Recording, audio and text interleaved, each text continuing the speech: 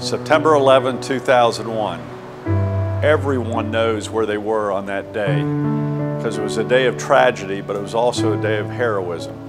Heroism from first responders, like we have here in downtown Raleigh.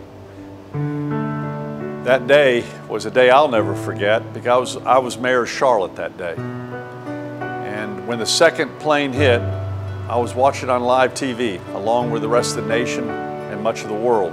And immediately my thoughts were toward who was on that plane. Were they from North Carolina? Were they from Charlotte?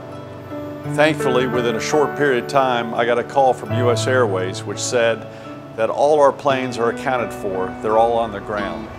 My heart just sank because I was concerned about everyone who was on those planes that hit the World Trade Center that day and also crashed in Pennsylvania and hit the Pentagon. But the thing I remember most about the next 24 hours were the first responders who risked their lives with absolutely no hesitation to go into the World Trade Center or to the Pentagon to save lives, with no thought of the risk to their own lives. And it made us all realize that the first responders, regardless of where we live or work, were willing to do that for us. And that's why today, on September 11th, we need to remember and never take for granted the first responders.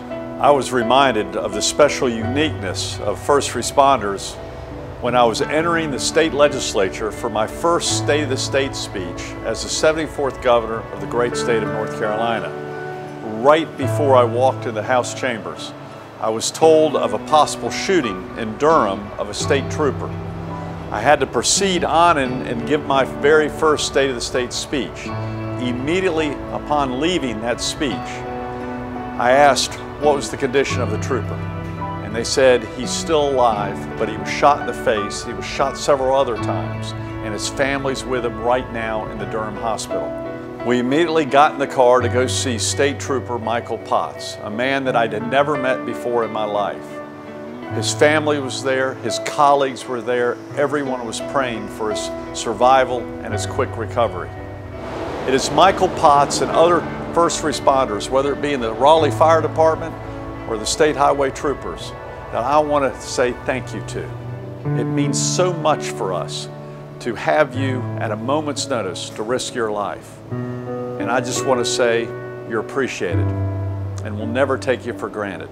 God bless every one of you, and may God continue to bless the great state of North Carolina and our great nation.